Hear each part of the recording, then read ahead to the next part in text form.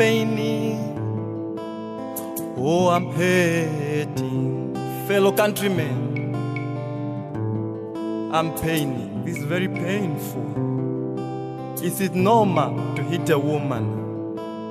Is it fair to want to hurt the kind that brought you onto earth? I'm weeping. I'm weeping for my brothers, fathers, and sons. What have we become? Is this the manhood are we trying to prove from the protectors of our sisters and the comfort of our women, from the idols of our daughters? Oh no, we have become monsters. Listen to her voice. She's crying. Don't you have sympathy? Oh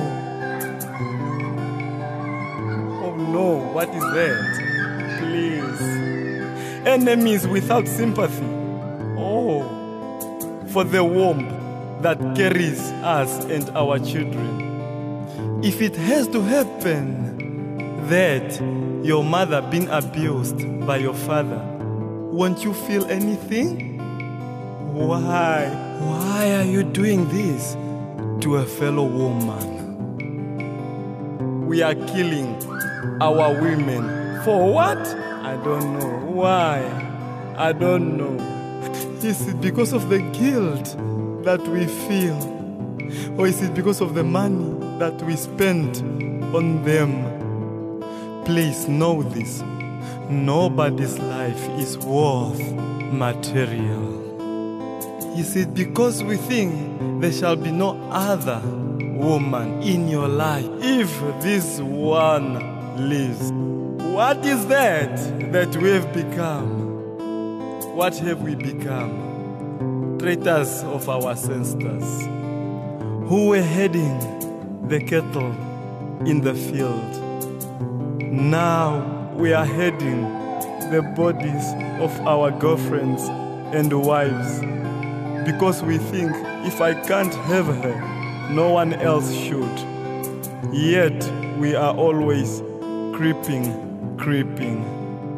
Every daily newspaper is saturated with the fall of men. Do we not know that what we are sowing, one day we will be reaping?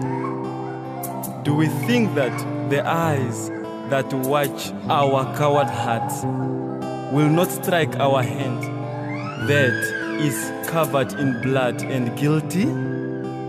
We have become the terror in our sisters' eyes.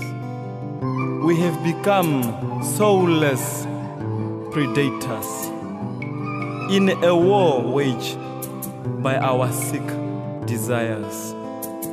Please know this, that the war is over. We have already proven we are men by fighting those that inhabited our lands. The war is over. The war is over. Protect our women. Show sympathy to our women. Please stop the killing, violence against women now.